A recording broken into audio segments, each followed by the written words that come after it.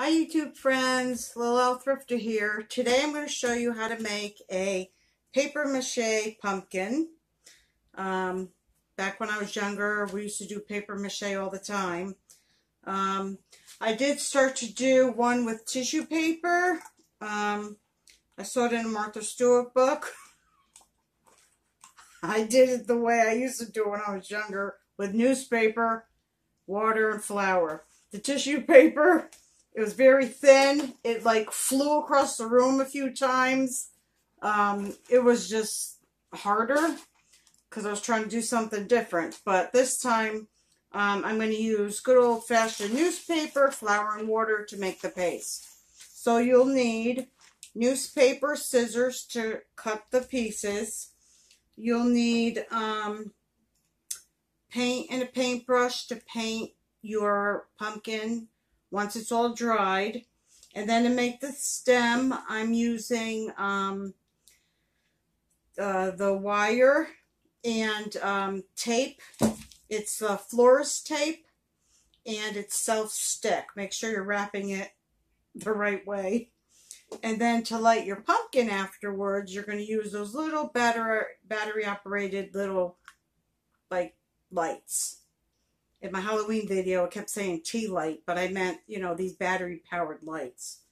So, and then you're going to need an X-Acto knife because you're going to have to cut the top of the pumpkin. And then balloons. So it's best to sit your balloon on something so you could work on it better. And then to make the paste, and you could blow the balloon up any size you want, but to make the paste, it's just good old-fashioned flour and water, and you just add a little at a time, and you're going to keep mixing it until you get the consistency you want. You don't want it to be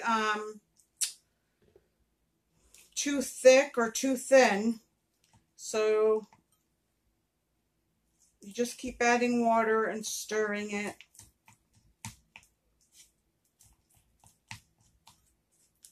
And that's going to be your paste. And you're going to shred your newspapers and basically just cover it with the paste and apply it to your balloon. So you mix it until all the lumps are out and it's nice and smooth. A little bit more. And I'll show you. But you could play with it, and so it's going to be just really smooth like that. Okay, so basically what you're going to do is you're going to cut your newspaper in strips, and then make sure that it'll run the whole length of the balloon from the top to the bottom to get the whole, you know, length of the balloon in. So when I'm doing this, I'm going to do a strip here, here, and here, like a cross, because then this will start falling over. So to keep it weighted down, so what you do is you're going to just take the strips and just run it, just dip it in your bowl. I should have put my mat down. I forgot. You want to cover your surface with newspaper, or I have a thick craft mat I usually use, so you don't get it everywhere. But it's just, like I said, flour and water. So you cover the whole piece like so, and you just apply it on and just run it all the way along, and it's a lot of fun. I did this a lot when I was younger, growing up. I did it with my son when he was growing up. It's a lot of fun to do paper mache. And so, okay, so I applied it that way. So I'm going to turn it, and I'm going to apply, see how it's wanting to tip? So then you get another one, and you cover it again.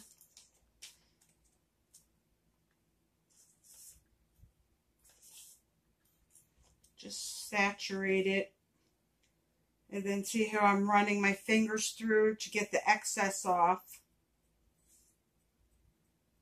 Just make sure the whole newspaper's covered. And then you go on the other side and apply it. Yep. And then like so. And you smooth it out.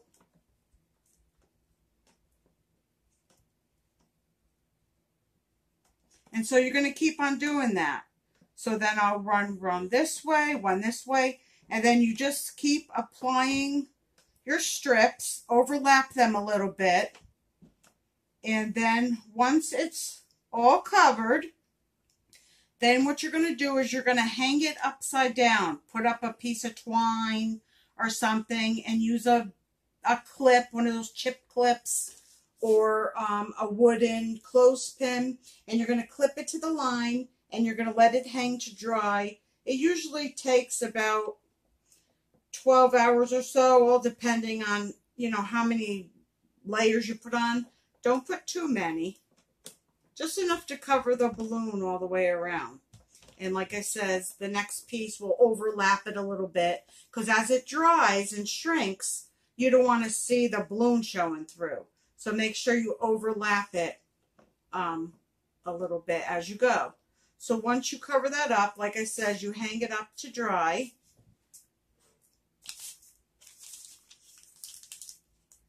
And I'll show you the next step in a minute. Okay, so once it's dry, it's going to be like this. It's all dry. So you're going to take your paint. I found this in the Dollar Tree. They have so many paints you could choose from. Of course, I choose the orange. You have your paintbrush. Sit it in the bowl again, because it's easier to paint it that way. And once it's all painted, allow it to dry. So once it's dry, you're going to have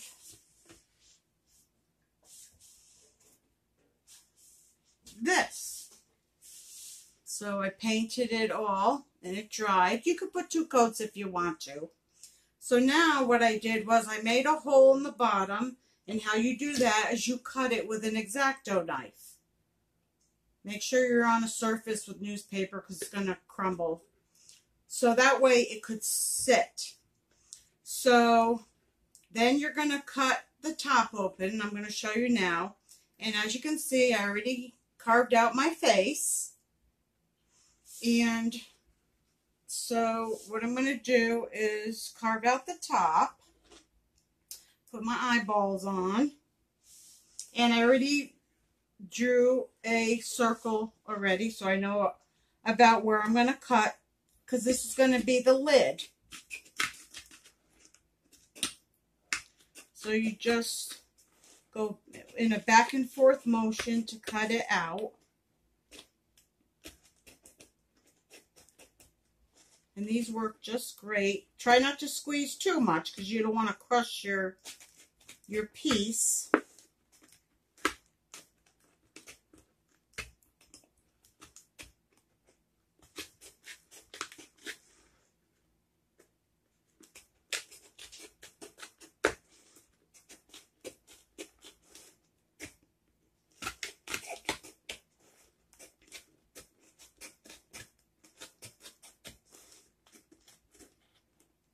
Okay, I think I got it, almost. So what I'm going to do now is I'm going to make the stem. Woo. So there you go. I cut the hole. And so I made a little hole here. So what I did was I got the wire and I formed a stem.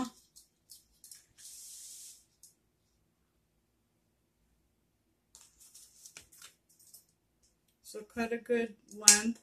And I just shaped it. I didn't know what I was doing. I just shaped it like a stem would be. So I bent it in half, then bent it again. And then the part that's going to go up through the pumpkin, you want it to stay in there so it doesn't come out. So you make like little legs. like that. Then I took the, it's a floral tape. It's self-sealing. And you can get that at the Dollar Tree. I just happened to get it at Walmart because that's where I was at the time. And now there's a sticky side and a not sticky side. So before, when I was doing this, I'm wrapping and wrapping. I'm like, why isn't this thing sticking? So you got to make sure you get this the right side, you know, down so it sticks. And you just keep wrapping it around to make a stem. Now here's my stem. You can make it wider if you want to. And so now this is the first time I'm doing this here stem, so hopefully it'll work. You just stick it through. I might have to make my hole a little bit wider. And I didn't quite make it in the center. But you want to make it a little bit wider so it fits.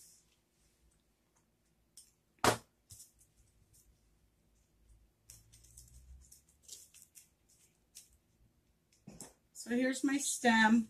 And then just bend it inside.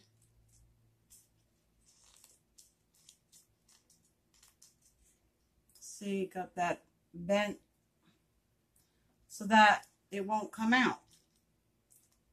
So there's the top to my pumpkin.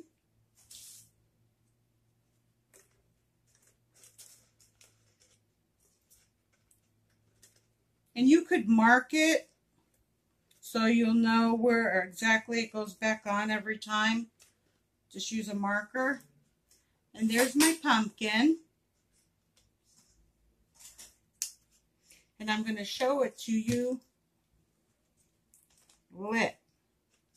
So I'll set them right here, and I'll put the little lighted lights in there,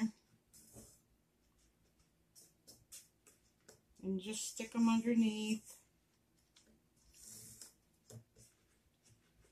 Hopefully that'll be enough light, or I could actually place them through there.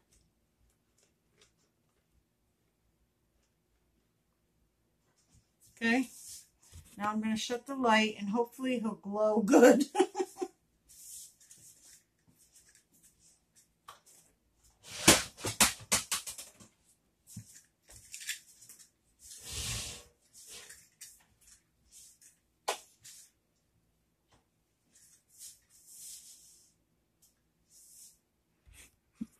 You see him?